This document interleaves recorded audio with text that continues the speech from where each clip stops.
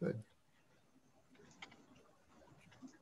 So before we do anything else, I did want to make a quick shout out to Doug McLeod and the RTD staff for the refinancing, which some of you may not have heard all the details of, but over a 5-year period, there's about $126 million savings. The average interest rate for the refinancing is 2.2%, which is pretty outstanding.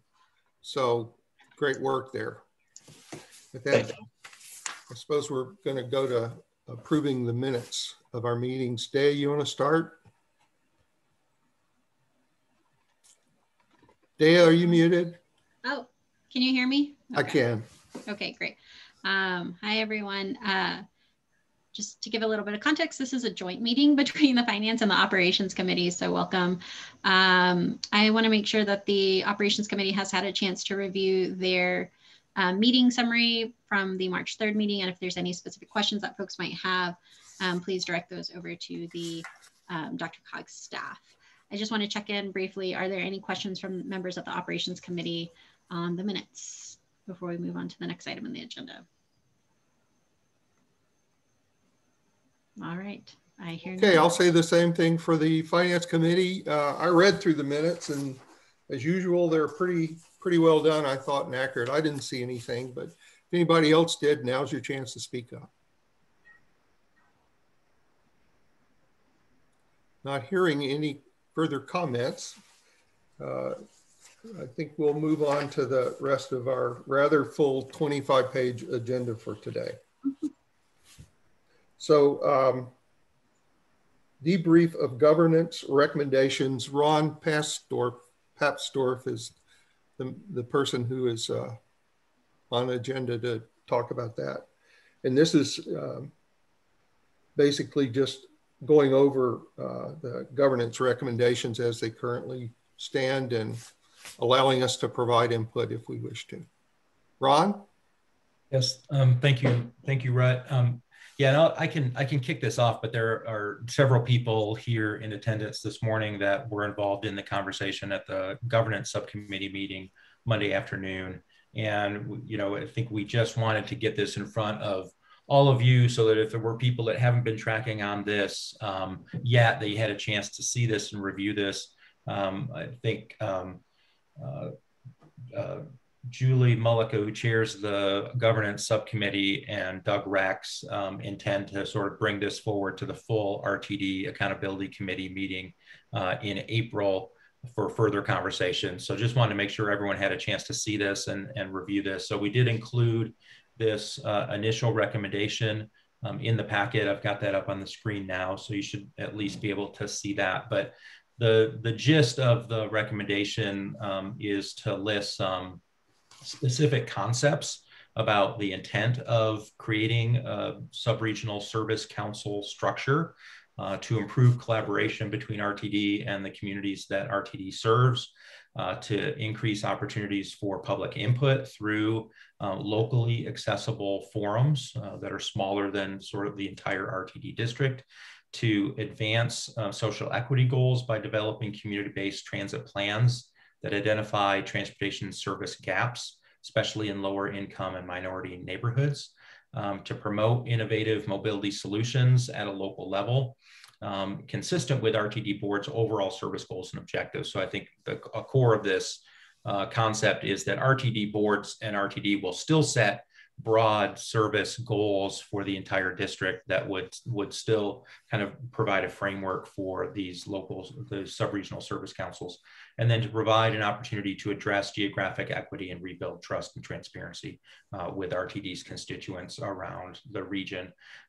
There's some specific structural elements related to membership, so that membership is made up of elected officials, as well as a broad spectrum of other interests to ensure social, economic, financial, and environmental equity considerations, and make sure that transit users are represented on the membership of those service councils.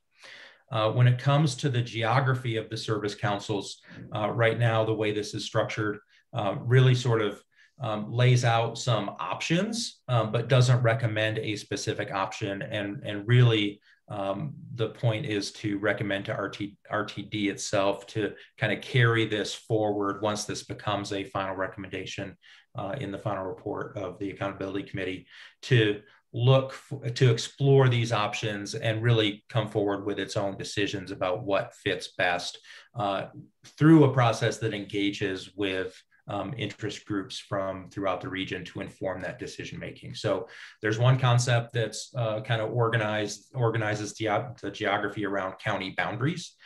This is similar to what DRCOG has in place in terms of its transportation sub-regional forums that we created a couple of years ago that are organized around county geographies.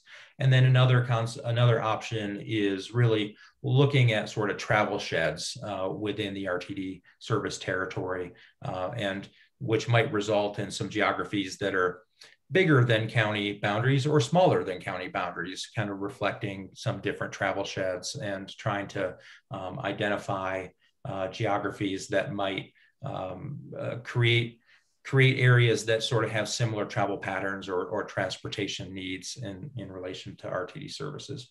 And then this piece relates to the RTD service allocation, which is acknowledging that one critical role that RTD plays in fulfilling mobility needs of the Denver area residents.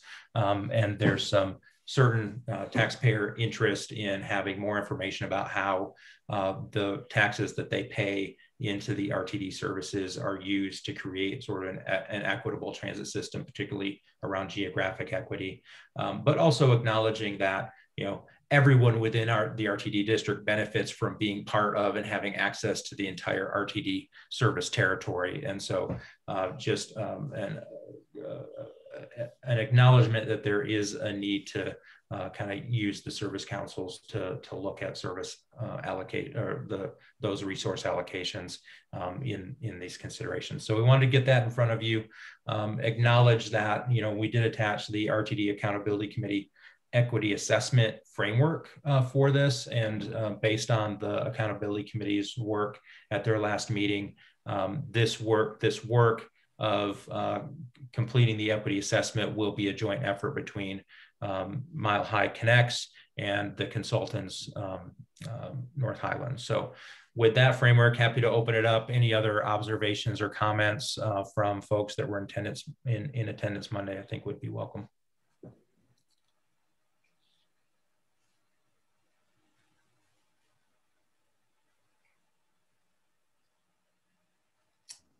I have a comment. Raising her hand. I don't know if you can see her, Ron.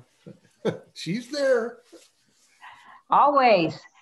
So this is an issue that had been flagged for me recently that I don't think I've brought up in the past, but one of the potential benefits, which I have raised before, of doing local service councils is it, rebuilds that trust and helps give local voice to the local transit system that feeds into the larger regional transit system, which then could lead to leveraging local resources.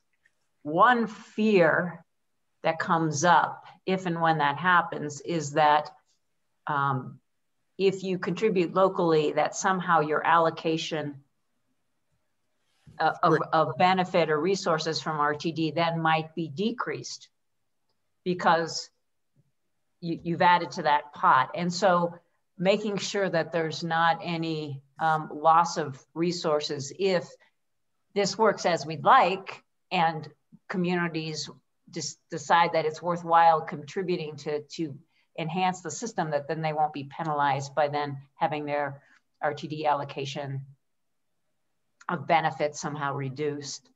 I'm wondering if that's a concept that we might include in the resource allocation paragraph at the bottom. And just curious, I'd love to hear people's input on whether or not they think that is a worthwhile issue to flag. I think it is, Elise. It's a complicated issue, though, in that the poorest communities are the least likely to be able to provide that kind of get in those partnerships. On the other hand, without something like that, it really discourages partnerships. Oh, we won't partner. We'll just let RTD take care of it. So it's kind of a complicated issue in that sense. I agree that equity, you know, we're driving with equity in a lot of this, and we need to do better by poor communities. But I mean, even look at, you know, partners with the private sector. If they step up, for example, a new employer in a poor or rich neighborhood to help with mobility for their employees, they shouldn't then, there shouldn't be then a net loss of RTD transit because a private sector partner stepped up. I think it would have a chilling effect on anybody trying to add benefit to the system if then there's a net loss at the back end for any community, regardless of, you know, the socioeconomic status. Yeah, I appreciate that, and I appreciate the fact that you've been a real champion of partnerships. And I think that now, anytime we look at any situation, the first thing is where are the potential partnerships, and you don't want to do anything to chill those.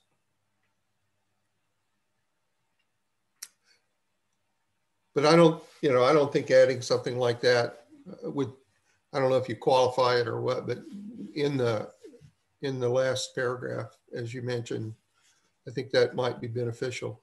We probably want broader input on it, but we got 2/3 of the committees here, subcommittees. And I'm sure it can be discussed again at the larger gathering. Dad, do you have any feeling about that? I don't mean to hog the mic. No, I was just going to add, I agree with Elise. That was one question that as I was reading through this, it kept coming up for me, is how does this affect local communities? There's not like, what's the financial implications? Do we have any financial, or do we expect any financial implications? I'm also wondering, this doesn't really lay out the relationship between the board, the RTD board, and and these sub councils. And I don't know if that's something that we'd need to explore a little bit more, and maybe what the board's responsibility is, even in overseeing some of the financial impacts of the sub-regional councils.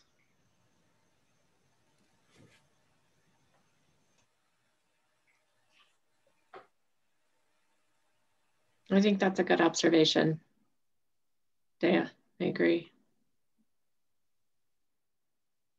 I would agree with that. And I just add that I've had several people from the board mention that the membership doesn't include board members, or sort of the concept. And certainly, you know, the idea I think here is that they would be part of any of these that they overlap with. And at least I would hope so. I think that's of interest. We have a special board meeting set for next Tuesday night that is intended to do two things. One is to, what we expect is the board's support for the Accountability Committee's bill that's been introduced, and there's some amendments pending that would be included as well.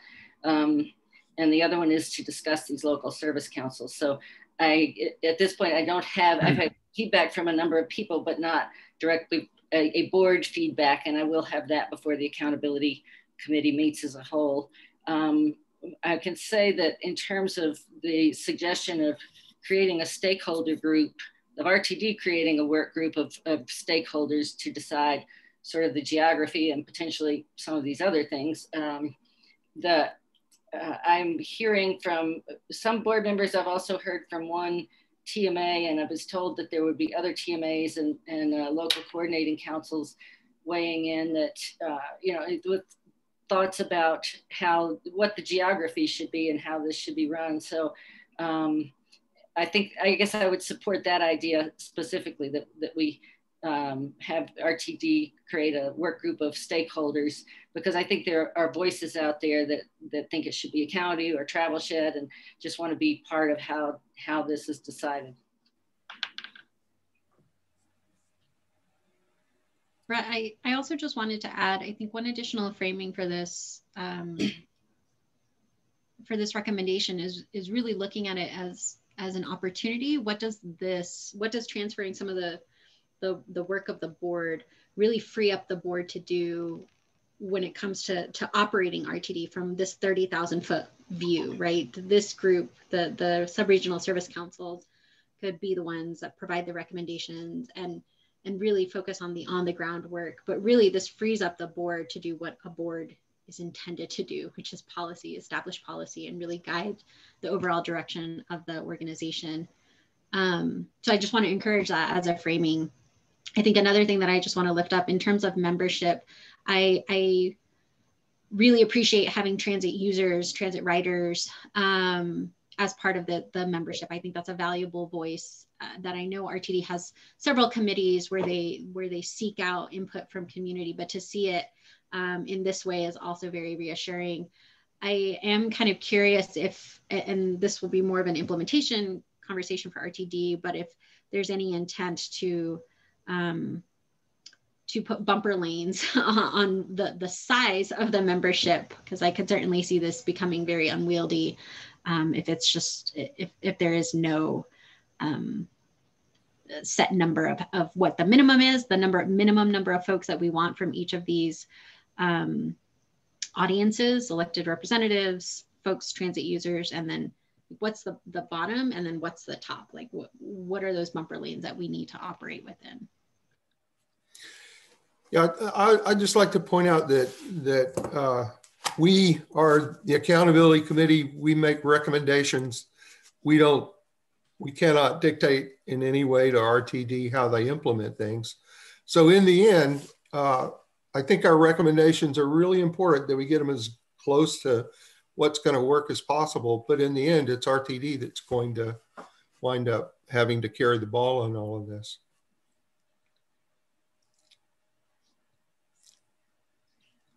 Rod, I do see that Julie Mullica has her hand up. Oh, hi, Julie. Welcome. Glad hey, you're here. Can you guys hear me? Okay, awesome. So I just wanted to, I did want to agree with Lynn. Originally when I always read the membership, I just assumed that the elected representatives included the RTD directors that are pertainable to that district. So it might be good just to kind of call that out under membership. I always anticipated, the RTD directors holding a large role when it comes to these service councils. And so I think that it's important to pull that out. And then, to some of Daya's and some other conversations that I heard is, I think that the stakeholder group has a lot to kind of shift through, right? Because we don't have, like Rhett was just saying, we don't have the ability to really kind of parse out that resource allocation work, as well as some of those other implementation factors. And so I really feel like this stakeholder group is going to have to be robust and really diverse. And so I'm hoping that RTD, will go along in the spirit of that, assuming that they would. And then as for transit users, one conversation that did come up on Monday was how do you incentivize, average people to participate in, the service council? Like, is there perhaps RTD passes that we could give, or other incentives that we could provide community members for their time in participating in this group and their feedback? Because we want to make sure that, the platform is something that's accessible to them, as well as, compensation for their time or something. So that's also something that the stakeholder group is going to have to try and figure out, is what incentives are going to be needed to really get those diverse voices and perspectives on this board, and how is that going to work out? So yeah, I agree that there's so many more details of this entire plan that needs to be worked out. But if anything, it provides, a framework or a vision, if you will, of the direction that we think would be very helpful for getting that kind of local perspective in RTD. So that's all I wanted to share, is just a little bit from our conversation on Monday. But thank you guys for your comments. I love this discussion. Thanks. All right.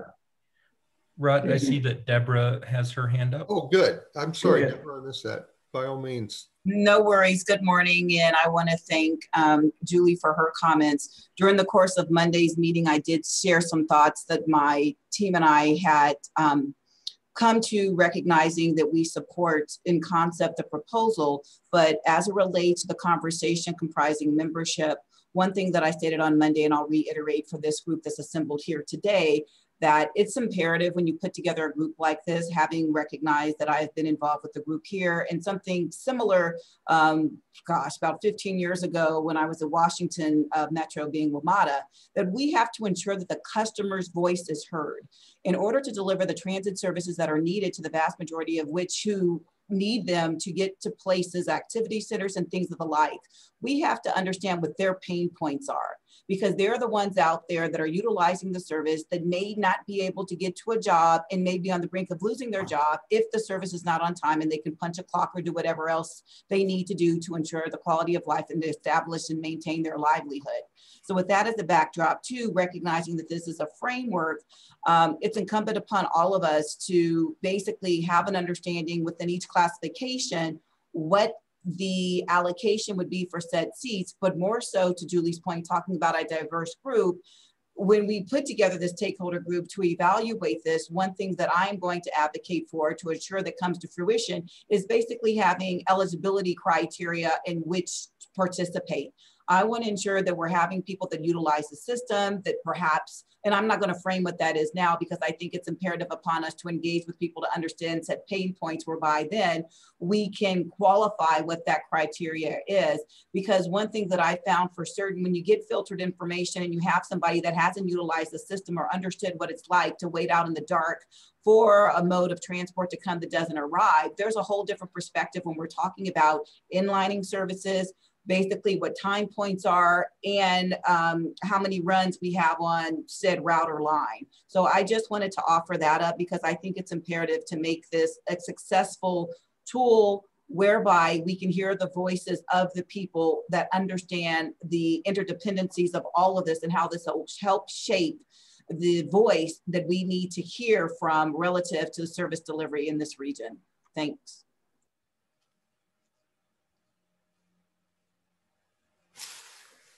Well, that's about, if we're going to keep on schedule, the allotted time. So if there aren't any more comments, shall we move ahead?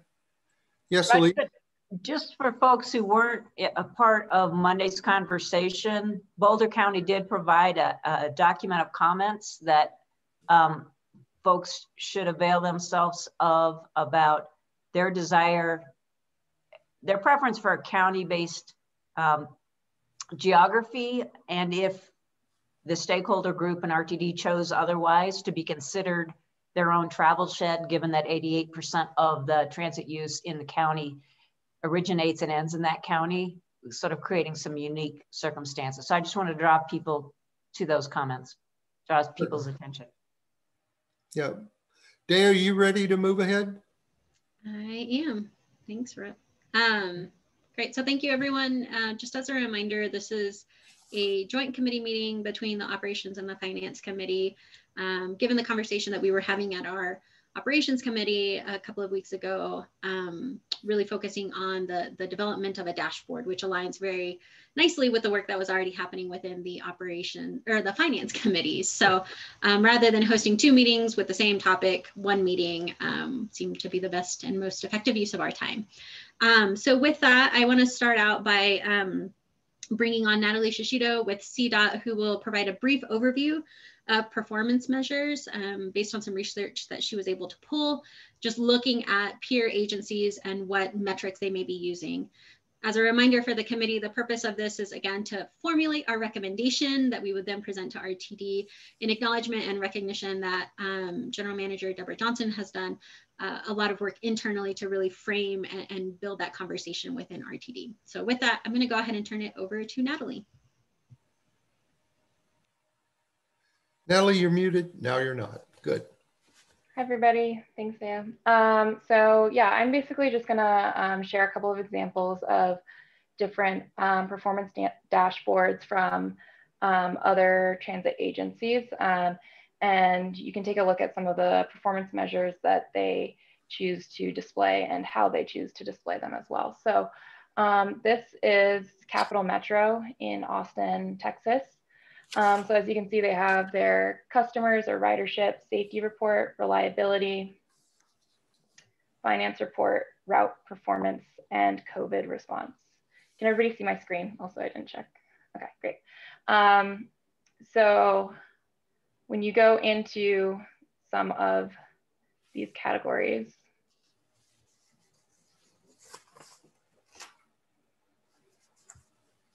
wait a minute to load. You can take a look at some of the specific metrics that they're displaying. Taking a minute, sorry. And how they're doing it. So this is a dynamic display. So you can edit the different inputs. And I think that's probably partly what's taking it so long, but there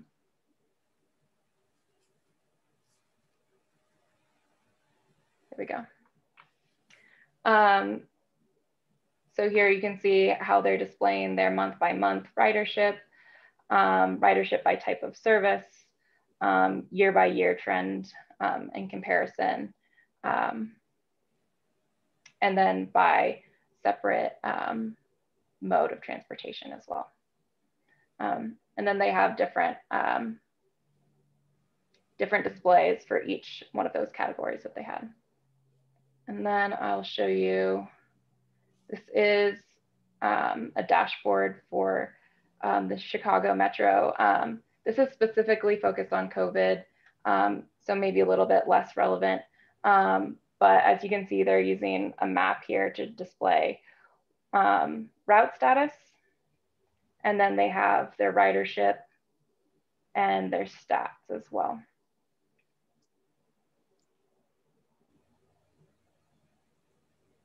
And then this is TriMet in Portland.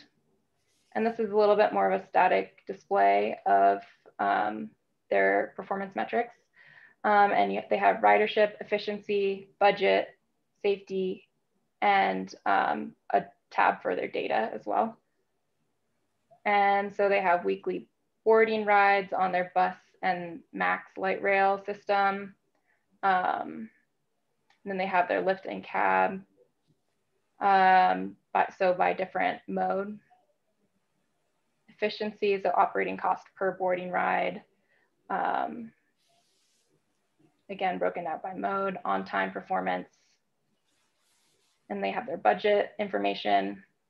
And if you're scrolling around here, it'll just show you, but you can't exactly put in different information like the Capital Metro page. And then safety information, and then you can access their data through Excel files as well. And then the last one I'll show you, this is King County Metro. This is their rider dash. And this also has quite a bit of manipulation you can do. You can go through their different areas. They have routes, ridership impact. They have specifically rider mask use. So definitely a COVID focus here as well.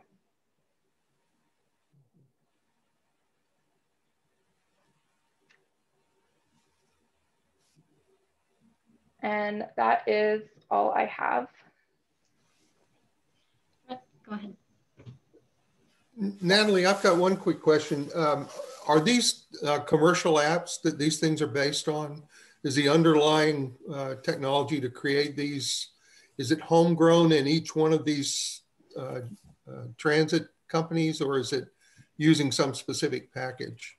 Rebecca, you might know that, or Natalie might know that, whoever does. Yeah, a couple of these are using Microsoft Power BI, as you can see down here. That's the software that they're using. I think the Chicago was using ArcGIS. So they're using software. Commercial software product. I'm assuming is purchased, yeah.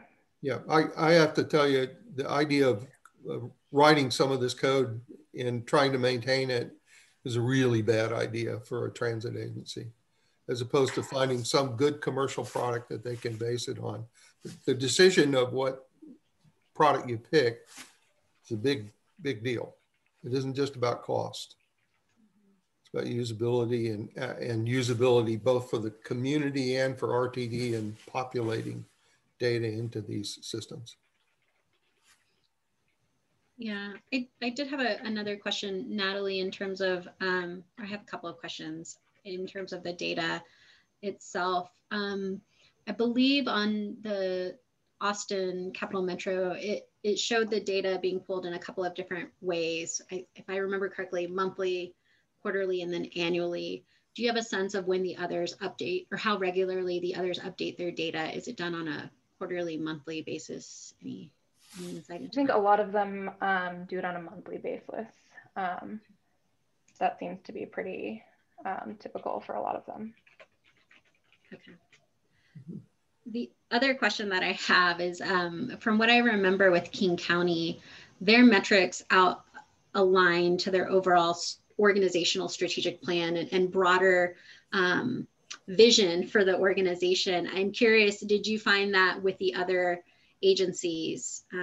Natalie, does it connect to, for example, Capital Metro, connect back to their strategic plan, or really, even if RTD happens to know this answer, given Deborah's expertise? If I may, so the one from Chicago is done by the Regional Transportation Agency. So you have CTA, which is Chicago Transit Agency, you have PACE, which is a suburban, and then you have Metro, which is commuter rail. So it's the Regional Planning the Regional Planning Agency that's basically taking that information. So I would surmise, relative to what it is, like most MPOs do in various regions, they're collecting it to show holistically what the ridership is. Recognizing Microsoft Power BI, I did use that at my last agency as we looked at some of our quarterly performance metrics. So there's a myriad of different ways, but looking at the regional aspect, you're going to have to compare apples to apples and not apples to fish. So with that as the backdrop, I would surmise it's not tied to their strategic goals. And just for everybody's edification, what I'm trying to do here is create alignment and tie that to our goals. So it's more of a scorecard so you can see how we're performing. And that's our strategic planning initiative that we're going to get going in a couple of weeks here. So thanks. Thank you so much, Deborah. Quick check-in with members of the committee. Any other questions, clarifications, or thoughts or reflections for Natalie before we move on to the next piece? We have time too. Rebecca, I wonder if you might make some comments as well. I know you've kind of been carrying the ball from our committee's perspective with Natalie's support. I don't have a lot to add. I think this is helpful. And, you know, again, I think we need to be thinking both about the performance metrics and dashboards and just overall transparency around spending and funding priorities. There's a lot of overlap there, but I think Daya and I should just probably continue to stay closely connected as we develop these recommendations and make sure we're thinking across that full landscape. Terrific. Elise? Just a couple of things as we went through those. I think it's always important to put, make sure the context for a particular metric is indicated with the dashboard. So, you know, if you just throw a number out there, maybe people have their own opinions about what that number is, but ideally it's pegged to some goal. So you can actually see the metric up there and know whether the agency is performing as desired or not. So that's one. And two, has there been any process, or will there be any process with RTD or with these peer agencies of asking the public what metrics they want to see? Because they may not, I think metrics probably serve different functions for different people. What the RTD board say or key stakeholders want to see and know about might be more insider baseball than what the average transit user on the street wants to know. And so I think it would be important to make sure that we're also displaying metrics that are relevant to the public users. I just want to emphasize how much I support that comment. I think that for the average person to go into a dashboard some of these dashboards are just too intimidating, and it's almost like we need, you know, a subversion of this for the public, with the public having full access to the other one as well, but something that's just a lot simpler to get around in. The ability to navigate a dashboard is not something that's a skill for the average RTD user.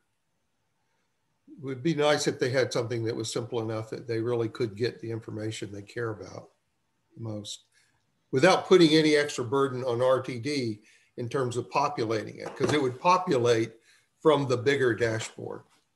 Mm-hmm.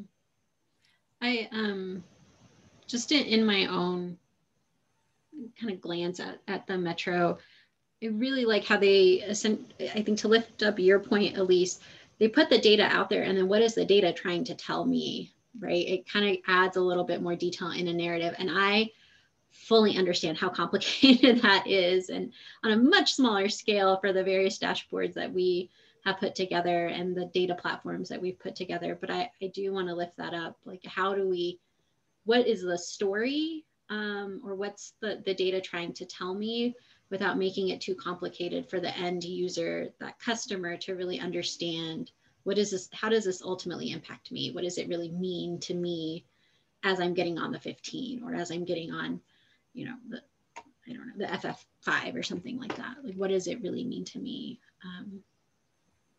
Yeah, I just want to share that. All right.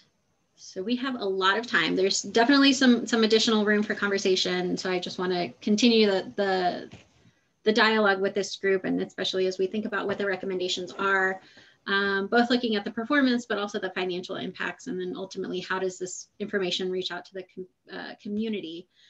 So with that, I just want to share that at the, again, as a reminder, at the early March Operations Committee, we had a conversation around what some operational metrics might be. And based on that conversation, really started to formulate some potential recommendations. We wanted to bring in the North Highlands staff to help us get some consensus around what some potential metrics or important items to measure might be. And so I want to check in with Matthew just to verify that we have the North Highlands staff with us today to be able to facilitate a portion of this conversation. That's correct, Daya. They're both here. Great. All right. Well, I will turn it over to Tanya to handle this part. Thanks, Tanya. Great. Thank you very much. And we also have on the line Anna Daniger, who's with us here today. She has a lot of expertise in this area, so I think you'll find her her input very helpful. So I'm sure she'll be chiming in from time to time. We did prepare just a couple of slides to get the discussion started. So I'll do a quick screen share here. And let me go into slideshow mode. Oh, perhaps. Okay. All right, can you all see okay? We can see it, Tanya, thank you. Okay, great, thanks. All right, so just a little bit of food for thought to kind of get us going here and getting your input. You know, when we talk about performance metrics, similar to what you all were saying before, they do typically align to strategic goals. So there should be, you know, a clear number of metrics that tie directly to the strategic goals. And as we have heard, RDT is about to kick off their strategic plan.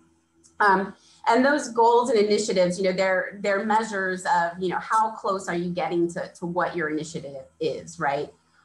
So we pulled 2 samples post-COVID. It's kind of difficult these days to find a post-COVID strategic plan, but we were able to find 2 here of, you know, the top one here from the SEPTA strategic plan, which was published just a couple of weeks ago, where they're measuring safety according to lost time. And it ties to their goal here that you see, you know, safety is paramount in everything we do. And so kind of maintaining that goal of safety for employees. And then in terms of, you know, rider accessibility and connectivity, you see LA Metro's vision plan, which was published, I think, late last year, if I recall correctly.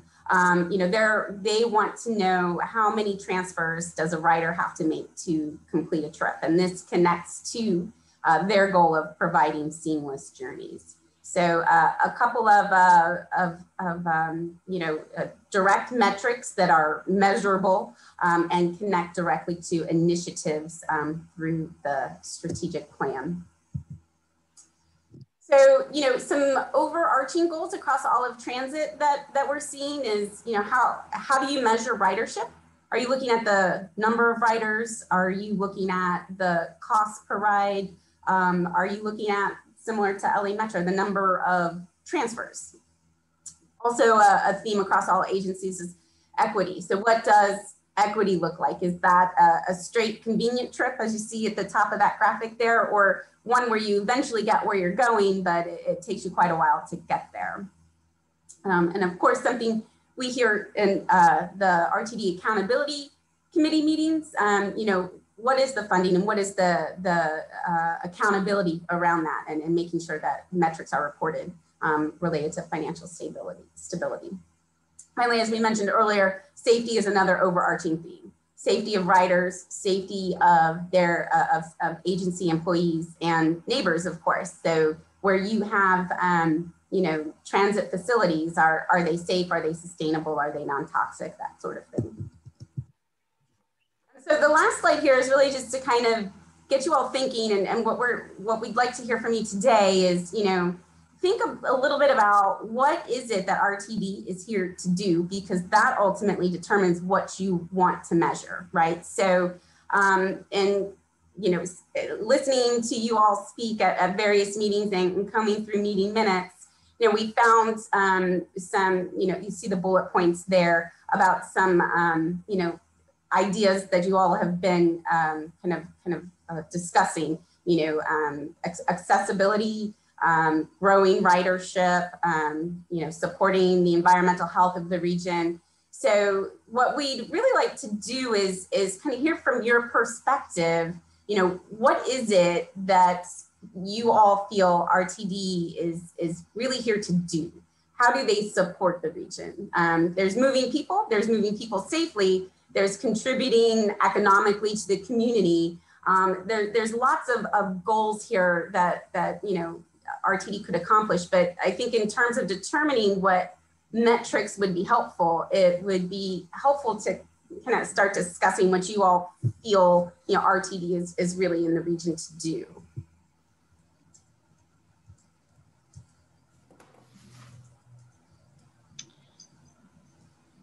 I just want to do a quick clarification check-in. Now, that is a question for the committee. Is that correct, Tanya? Yes, I'm sorry. Okay. Thank you for that. Yes, for all committee members. Yes. Right. I just wanted to make a point about some of these metrics. The measure of them is difficult in a lot of cases, but Peter Drucker always said, if you want to manage something, you must first measure it. And it's absolutely true in RTD as much as it is in any business. And there are things like, what is a person's total travel time? That really matters a lot to a transit user. But it's not an easy thing always to measure, but it's the sort of thing that we really need to be able to get our arms around, because if we want to improve service to a lot of people, that's what it means. And so the number of transfers is another great example. We have a bus system that's sort of this isn't entirely true, but it tends to be in a grid of east-west, north-south, roughly. And so you've got to almost always make a transfer in order to get to the next stop. And if you miss a transfer, depending on time of day, that really puts you late for work, threatens your job. And those are the kind of metrics, even if they are difficult, we really have to figure out how we're going to measure them. And maybe it's a matter of electronics on buses and trains and things like that. Anna? Well, thank you very much. I think you make a great point, which is those are great measures for the goal of promoting accessibility, right? That's the underlying topic that you're looking at measuring. And so I think that's where we were trying to go is clearly then that is one that is important, right? Is promoting accessibility. Are there other overarching goals that are critical for the system that you would then want to measure. And then as we go from the goals to the measures themselves, to your point, some of these are very difficult to measure, but also don't change a great deal over time. Others do. So if we talk about, number of transfers, the likelihood that that is going to change on a month-to-month basis is low. That's one where, maybe quarterly, maybe even twice a year, you update that measure. Impact on the economy of the region would be another one. Now, certainly we haven't talked about that that's an important goal yet. So I'm jumping ahead, but if that were one that you all said, yeah, in fact, something that is a critical for RTD, then the measure for that, again, is rather complex. You have to kind of do a study rather than just pull a bunch of data together. So again, it might be one that you update every 6 months instead of on a monthly or even a quarterly basis. But if you're talking about ridership or fare box or delays, those sorts of things absolutely can be updated on a monthly basis. So I think what we're going to likely end up with is a set of measures that don't have the same frequency of update, and that might look a little different one to another, depending on how they align to the goals that are critical. Elise, I see you've got your hand raised. This is a really good question. I appreciate it being asked.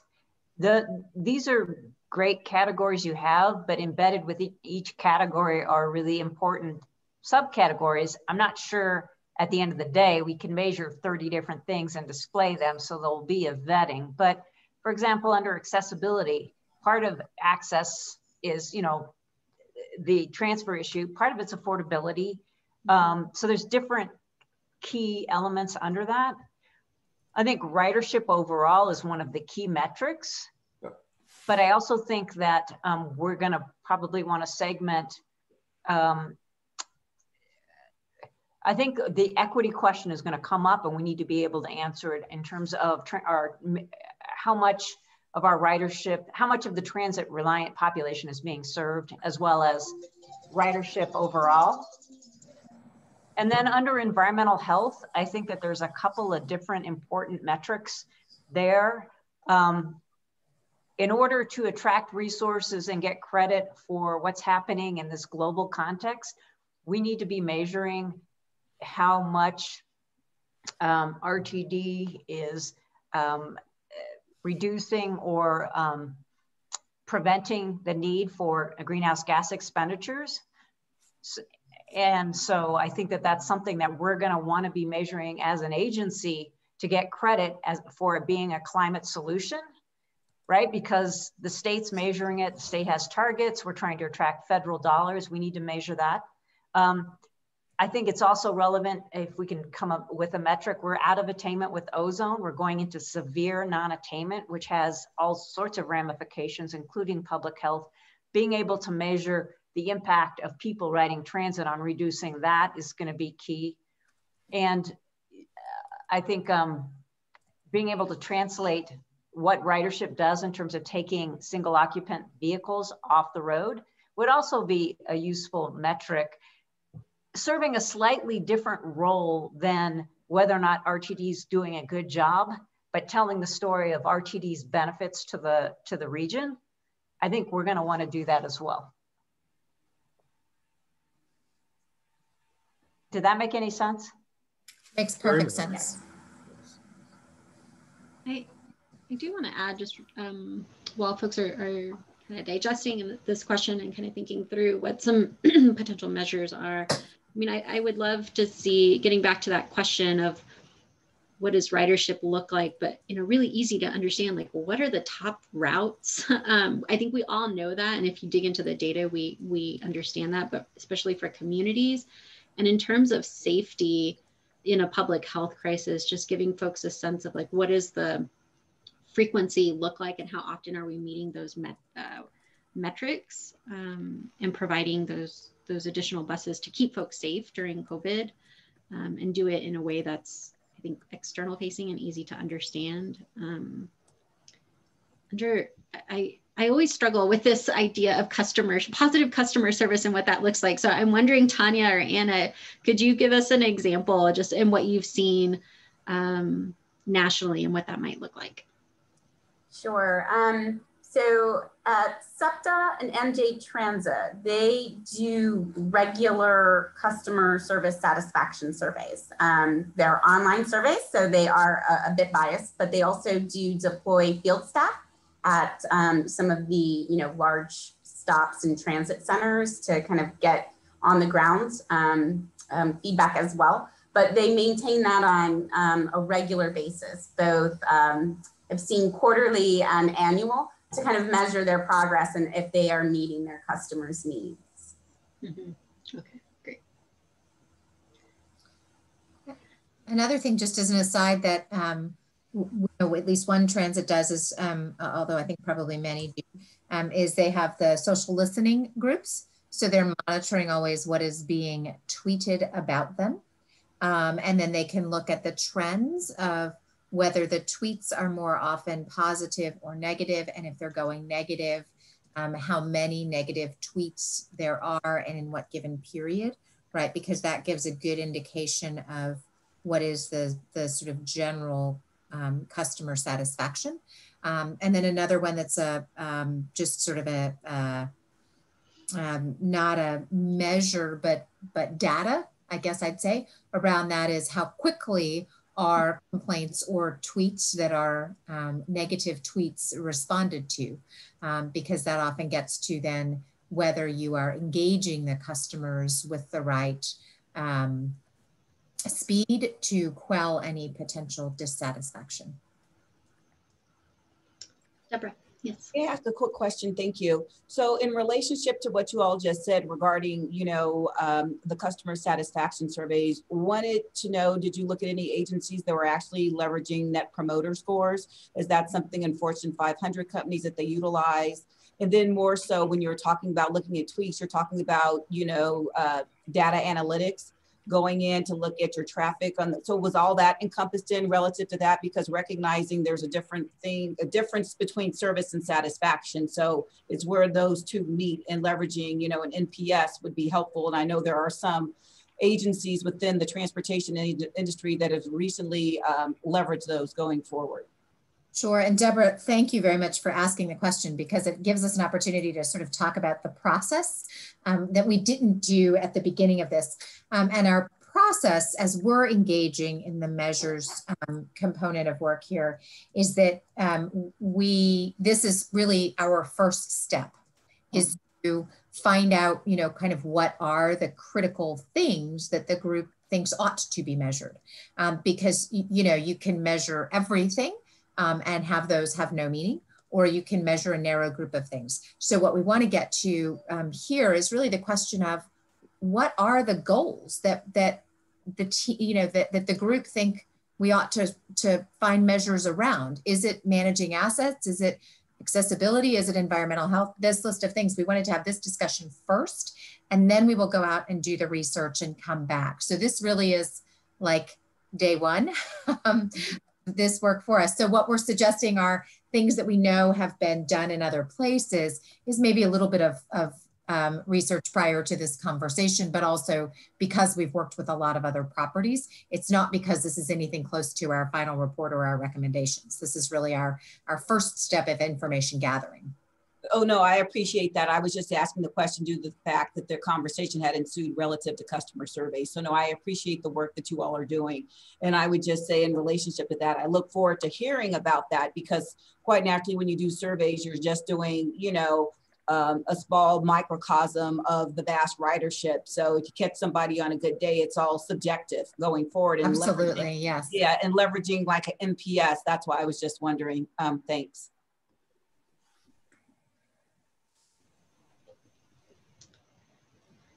I think I see Ron's hand up. Go for it, Ron. Thanks. I'm surprised no one's mentioned this yet, but when I was thinking about sort of positive customer experience, I guess I was thinking about on-time performance. That's probably one of the key things that makes it easier for people to utilize the system, is confidence that, when when they need to travel, that they know that when they show up at the train station or the bus stop, that they have a high level of confidence that the bus or the train is going to arrive when RTD says it's going to arrive. Yeah, that's a great point. Deborah, I see you unmuted yourself. If I can just add to that, and thanks you, Ron, I appreciate that. And it's really interesting when we look at this, I would just ask as you go forward, recognizing that different transit agencies define on-time performance sometimes differently. And so to a customer, when you say on-time performance, we could be on time by our key performance indicator, but we could be late to the customer's point of view. So just in my experience, you could be measuring two different things, because in some facets, like we do here, it's -1 +5. And for those of you who don't understand what I'm saying is, you have a specific time point and you could be early up, you know, a minute early, and you could be up to 5 minutes late, but you're still on time. And if somebody needs the bus at 2:02 and you arrive at 2:07, technically we're still on time, but we have met the needs of the customer. So that's when you bring it full circle to customer satisfaction versus the experience. So to what Elise said, there's interdependencies as you look at all this holistically. So while ridership and OTP could be one aspect of a metric, it's not the only aspect of a metric. Mm-hmm. Thanks. Thank you. Yeah, thank you for sharing. It's definitely an important point when collecting these measures to define what they mean and how they are collected, and also how they're calculated. Mm-hmm. So you bring up an excellent point that agencies do define on-time performance in different ways, and it does mean something different to the customer. I was just going to add, I mean, in just reading the question, what is RTD here to do? Like, just basic answer to that question.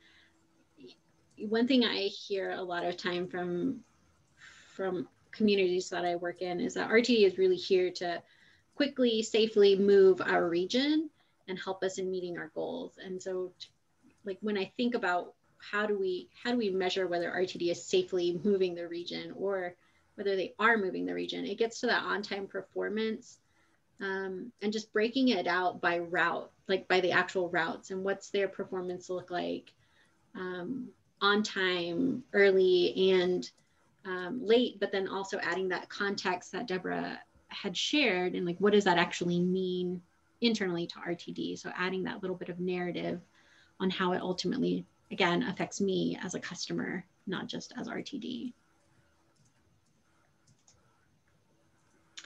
Excellent viewpoint. Thank you. Mm-hmm.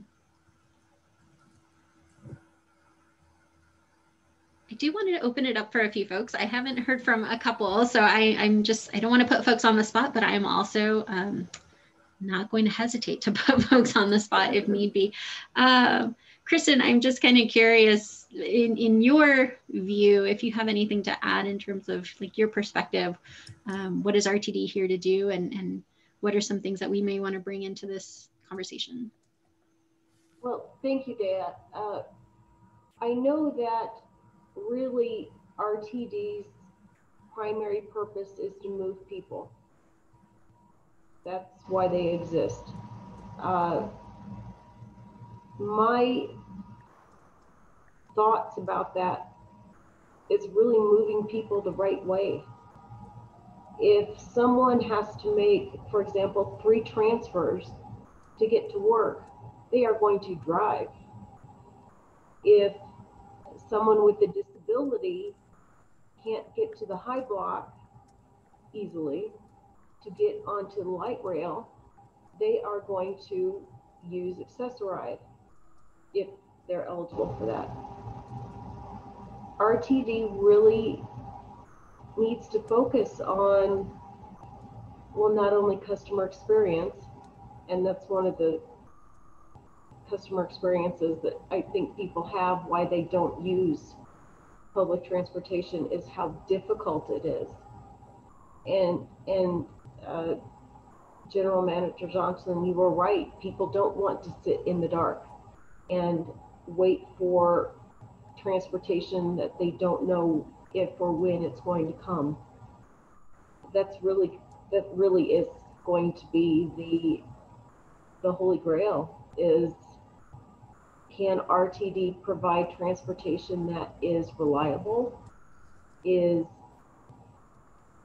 easy to use.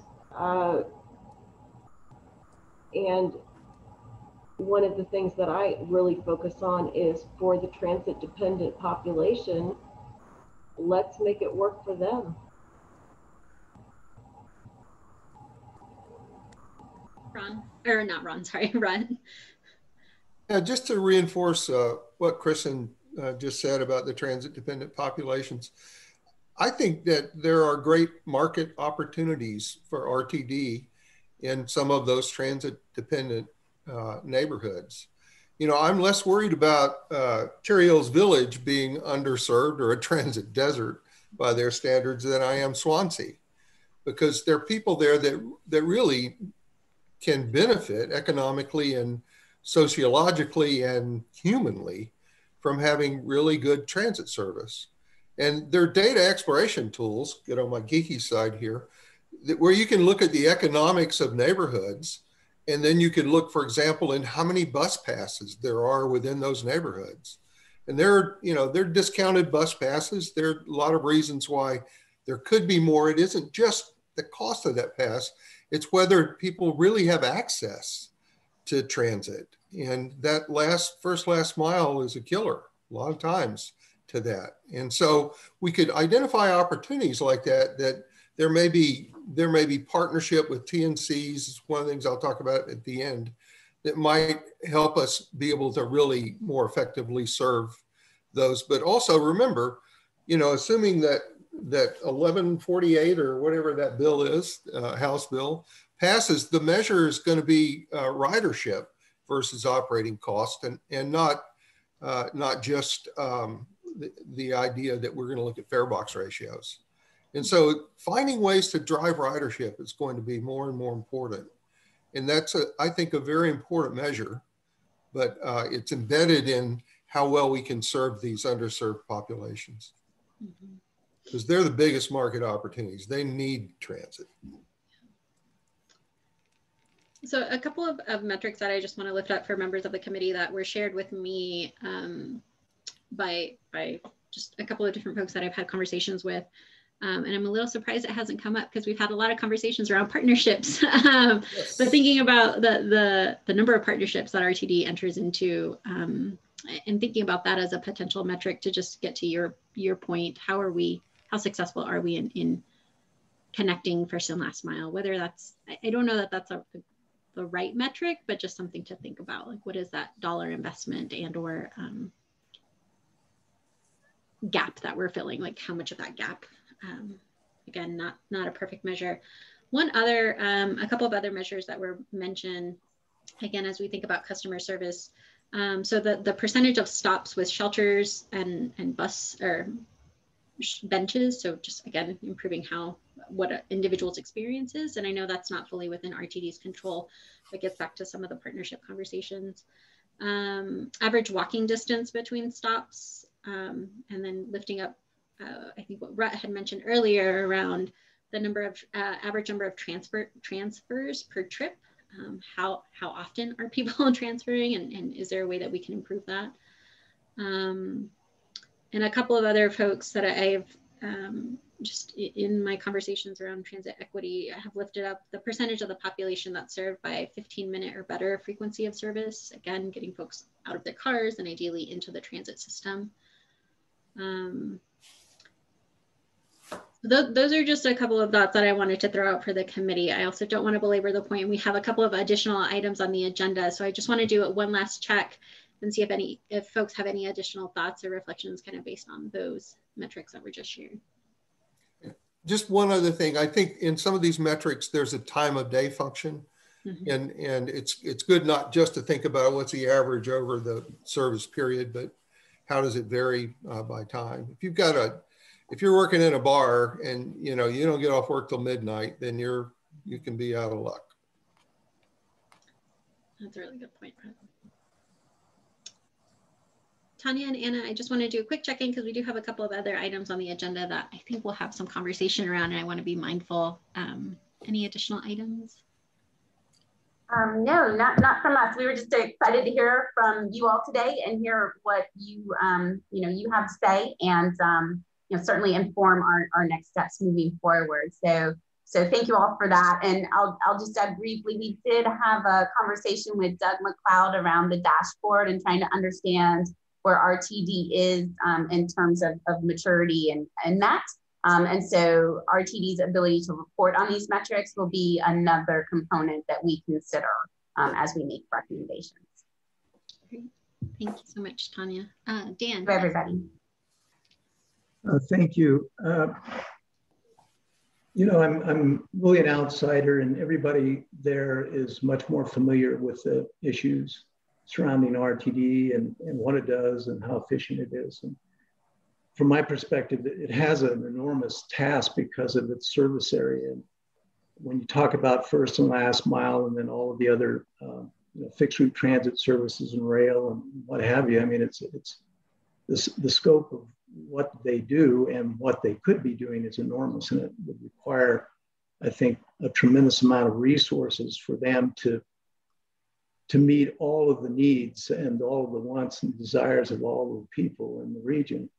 And I think at some point, you know, RTD needs to really come to terms with what does it want to be when it grows up with the resources that it has. Is it going to try to do first, last mile and all of these other things with light rail and fixed route bus services and so forth? Or does it need to focus its resources to achieve some of these regional goals of reducing carbon emissions and improving air quality and reducing traffic congestion?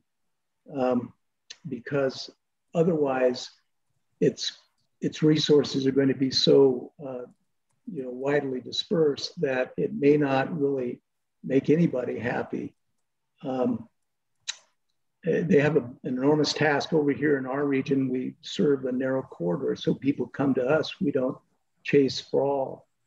We have one entrance into the city of Aspen, and our metric is whether or not the city is able to meet its goal of maintaining traffic volumes going into and out of town at 1993 levels, which we've been able to do since 1993 by increasing transit services, by doing other travel demand management techniques and so forth. And I just think that you have an enormous challenge over there, but ultimately you have to kind of focus your efforts and your resources on what it is that you think is the most important thing to do.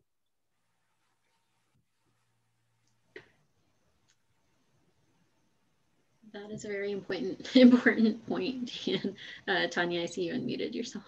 Yes, thank you. Yeah, I want to thank you for sharing that with us. And you're absolutely right. This is a tremendous task for RTD, and really the impetus of our question. So if RTD is here to do all of these things with the resources they have, what can they reasonably do well? And so understanding, what the folks represented here today are valuing will help us shape those recommendations. So thank you. Yeah. So I just want to kind of wrap up this conversation before I turn it back over to Rut. For the committee's just notification, I wanted to share that this conversation is not intended to be the last. Obviously, there's going to need to be some additional work with the North Highlands team, and then certainly with the finance committee. What Matthew is sharing is a very, very draft version of essentially feedback and insights that I have received from members of the committee, members of the operations committee, I should say, in terms of the two buckets that we discussed last time. So we talked about the goal of improving efficiency of RTD and then improving effectiveness. Those are by no means the perfect measures, and really the intent of today's conversation is to get some level of clarity on where might we have some consensus. Again, answering that big question, what could RTD reasonably do well? So this is really intended to just kind of give us some additional things to chomp on, to kind of get the creative juices flowing, and just offer up something that could potentially be a recommendation to RTD. Again, reiterating the earlier point, the purpose of the committee is to provide recommendations, and it is really up to RTD and the leadership of General Manager Johnson in the board to determine how and what makes the most sense for the organization, especially in acknowledgement that they are going through a strategic planning process. So this will be shared with the committee afterwards, but I wanted to at least share with you all some insights and some feedback that I've received from folks on potential metrics or things that we may want to measure, but we still have to answer this bigger question, I think, ultimately. So with that, we do have one other item on the agenda. Rhett, I want to check in with you and see if you're ready. I'm ready. All right, take it over.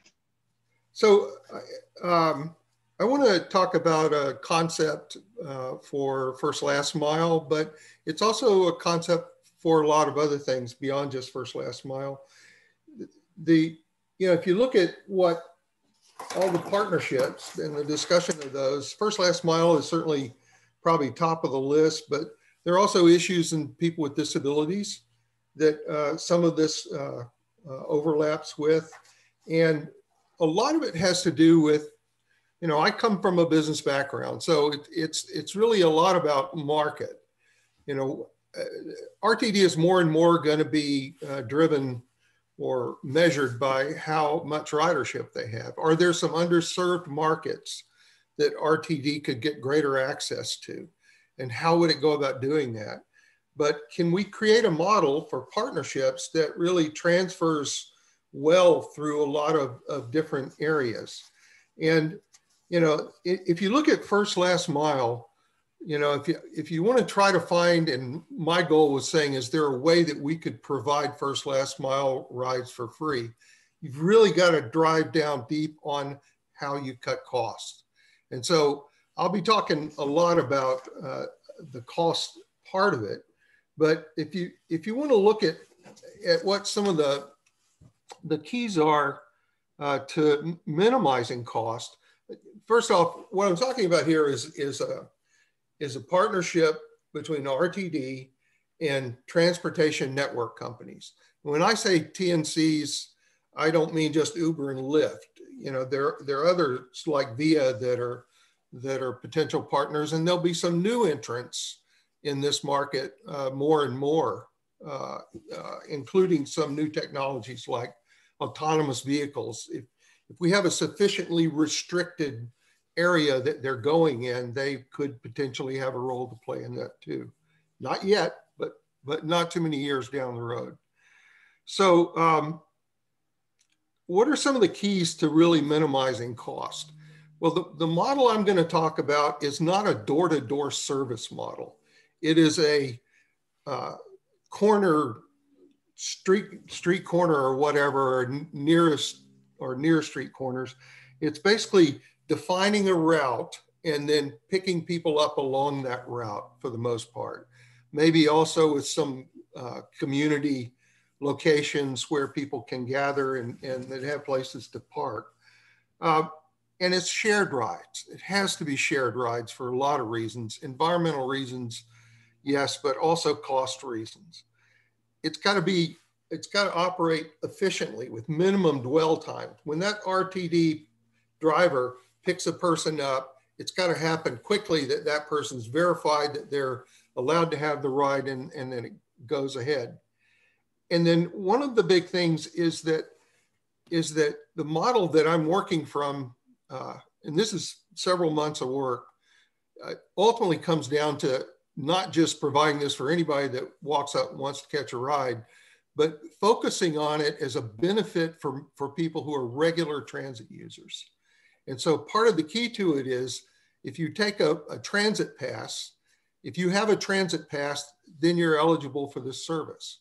And that's particularly critical in these underserved areas where right now there aren't a lot of RTD users. So we have to create it as a way that we're going to be able to find those underserved areas and then be able to pull riders in for RTD. So if you have a pass, for example, that has a QR code on it, that could be linked to a database that says this is a current pass and this person is eligible to use this free ride benefit. And there may be a way to charge people for if they're not regular users or if they're not transit pass holders. But what we're trying to do is get to something that makes people want to be regular RTD customers. So the real focus is on transit dependent communities. I mentioned Swansea and communities like that, that, you know, there may be some bus service, but when the RTD stations for light rail, for example, were being laid out, those weren't necessarily the key locations for stations. So we need to find those areas first, and then figure out how we could create some pilot programs. Any of the stuff I'm talking about here, it's got to be piloted. It's got to also have community input before even those pilots are put together. But we've got to test ideas. It's not going to work the first time. There's going to be a lot of things that you have to continue to change in order to make it successful. But if we can get the dwell times down on the cars, really down to where he just takes the driver just takes a phone and takes a picture of that QR code, and then boom, that's a time and date stamped, I picked this person up, then the dwell times are really quite minimal. If they don't have to drive all the way through the neighborhoods to pick people up, the dwell times are minimal. So I also want to say that that there's a great opportunity in this to maximize partnerships, not just with TNCs, but also with employers, large employers within a region, to connect people in these underserved neighborhoods to, for example, a light rail train that will get them quite near where those other opportunities are, or with the communities that these underserved areas are within. So free is hard to get to, but I think I've built a model here where if you look, for example, our current first last mile is FlexRide for the most part. For the cost of the subsidies, which is about $22.60 per, this is 2019 pre-pandemic numbers, per single FlexRide passengers, where we'd be able to essentially, with that kind of expenditure, get about 5 times as many people on a service like this free ride service. So it's low-income Coloradans, mostly in underserved communities, and who are most in need of dependable access to education, training, and better paying jobs. Sometimes within these communities, you're kind of trapped. You can only work at a place that you can walk to if you have no other alternatives for transit. So it's also something that can help us get back to restore the ridership to pre-pandemic levels. And how soon we can do that when we're finally past COVID is going to be critical. And also how we get people from SOVs and into transit.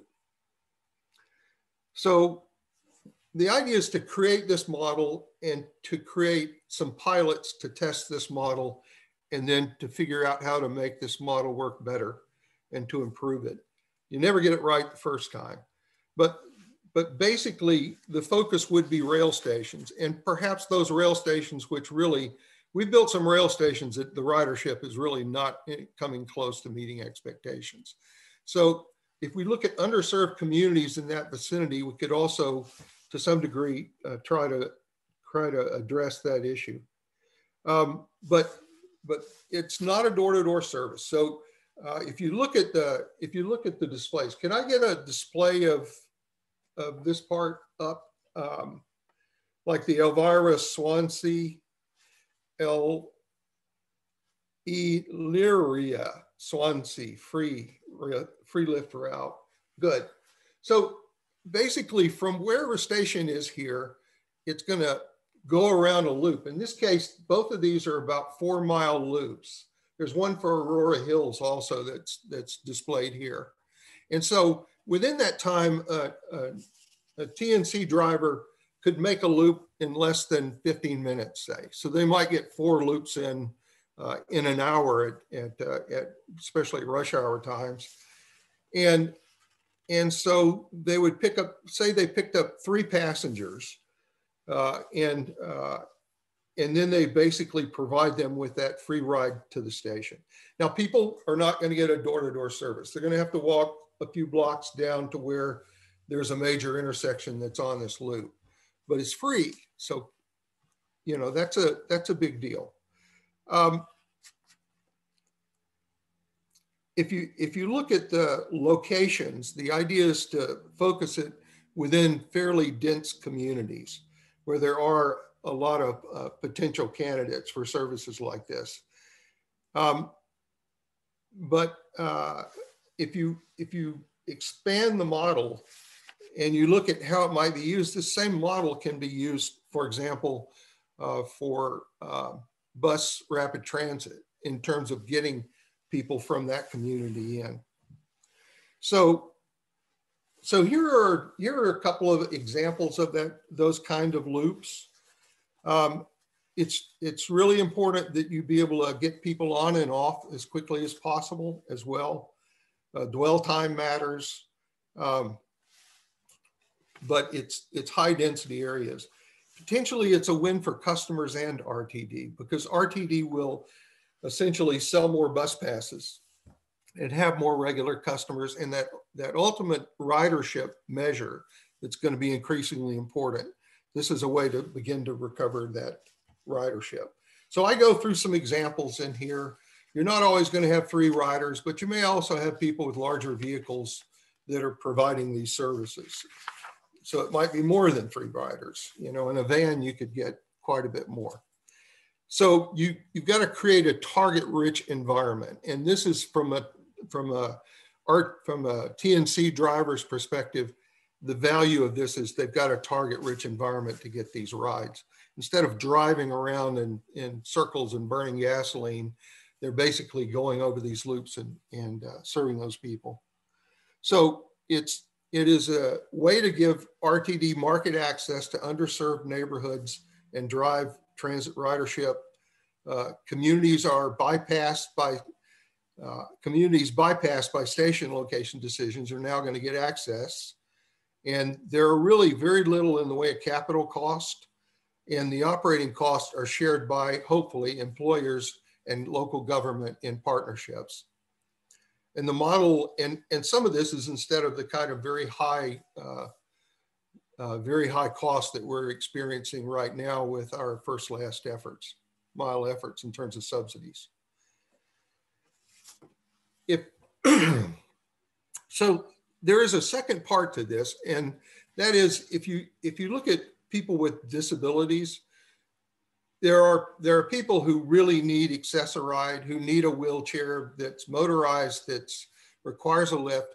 But there are also an awful lot of people with more moderate disabilities who may be what you could describe as people who have mobility limitations, but they are otherwise capable of getting around in moderate distances. People may have, you know, for some people, the idea of being able to get a free ride all the way through, anything we can do that will encourage them to do that, as opposed to our current subsidies for accessoride. As of 2019, it was $48.44 a ride, just for the subsidy part. So if you look at those kinds of costs, then if we can find a way that they still have a choice of accessoride, but they may want to choose an alternative that costs less, it may be very cost effective to provide them with free bus passes and free metro passes, free RTD passes through the system, plus free lift services. They may choose to take free lift instead of accessoride if it's not a big burden for them to walk 4 or 5 blocks down to where that TNC is passing by.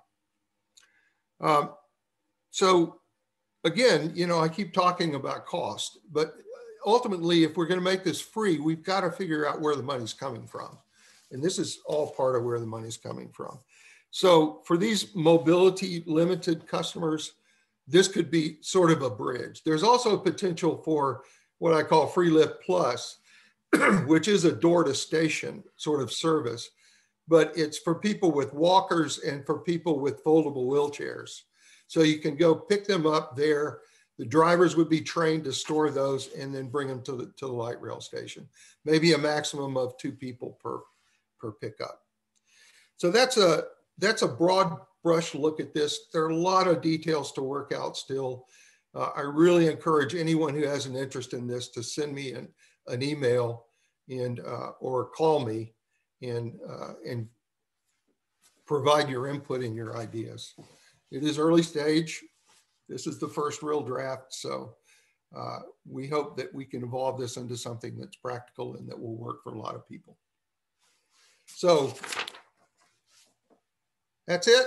That's all I had to say about it. I do have another example on here on how it might work for Longmont in terms of feeding into that First and Main transit station, whether it's BRT or whether it's eventually a rail line. So I'd love to have comments, questions, whatever. Anybody?